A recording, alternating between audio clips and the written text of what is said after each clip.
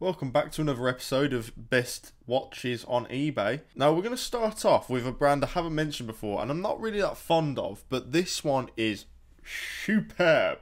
This is the Bell&Ross BR05 G-PB Catchy. So this is full box and papers 2023 model, and look at that. Isn't that nice? GMT with the rubber band which matches the dial. I think this is absolutely gorgeous. I cannot lie. Exhibition case back. Bit boring, to be honest, but still nice. We've got a video.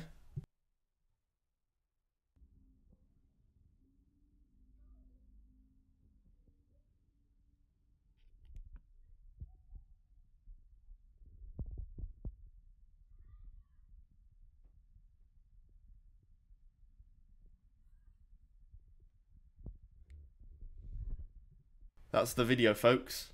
Still under warranty until August 2025. Definitely have a gander. Oof.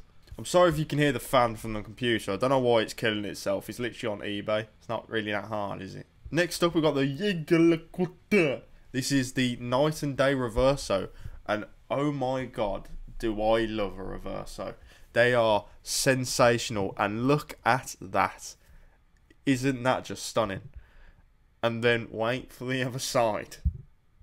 Oh, I must admit the other side's better, but that is sexy. Oh, look at that dial.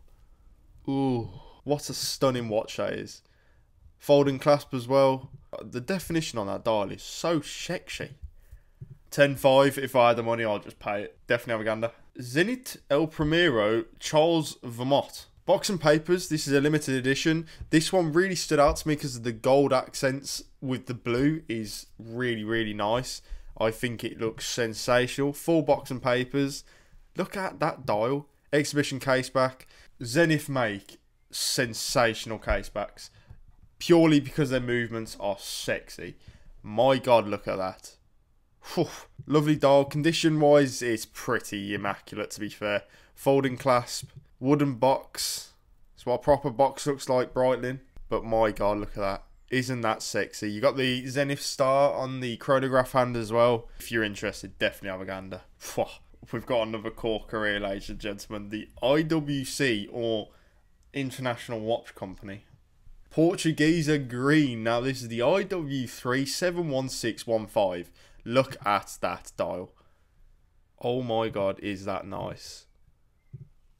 One thing that struck me when I saw an IWC in person the first time, the case finishing is exquisite. Look at that exhibition case back. Is a bit boring, to be honest with you. But it's still got the protection film on there, apparently. Oh, look at that. That is a stunning dial.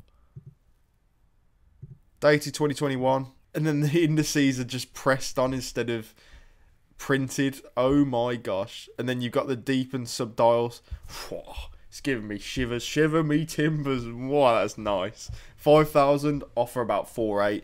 Phenomenal. Definitely have a gander. It's going downhill now. Tudor Ranger 1695. I've had one of these before. Really nice watch, to be fair. But they have gone up in value recently, but this one's a bit more realistic. Condition wise, it's pretty good, to be fair. It's pretty immaculate. I think it's got some marks in the clasp, but that's to be expected. Full box and papers. It's pretty sexy. Wait for a seller offer. Definitely have a gander. Grand Seiko Snowflake, the SBGA211. This is another grail watch of mine. It's on par with the Cherry Blossom. I think I'd rather have a Cherry Blossom, to be fair, but this is sensational. Look at that dial. 3250. I feel like it will go for around 3.5. It has got full box and papers. 2018 model. It was purchased for 4,750, but Grand Seiko don't hold the value very well. Exhibition case back.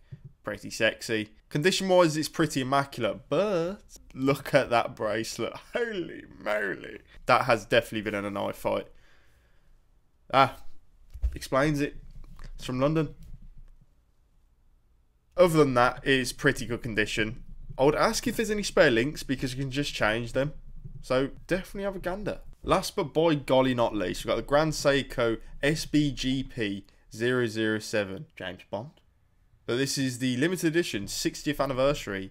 And look at that dial. I don't like the red second hand. I must admit. But other than that, it's pretty sexy. Condition, not too bad. That is either a piece of lint or a humongous scratch. But I would expect it to be a scratch. The dial looks so lovely in different lighting. Look at that. You can't even see the detail. It's just a lovely deep blue. We've got 3 extra links. Harsh lighting, so this is going to show a lot. But it's not too bad. I wouldn't say it's too major. 1500. I haven't seen one of these before, so I can't really say how much you'll go for. I would say, because it's a Grand Seiko, and limited editions aren't really that big of a deal with Grand Seiko, I'd say this will go for around 225. I think that's pretty realistic, so definitely have a gander. Absolutely sensational. Thank you for watching the episode. I appreciate you making it this far. So, subscribe, playlist, video. Ta very much.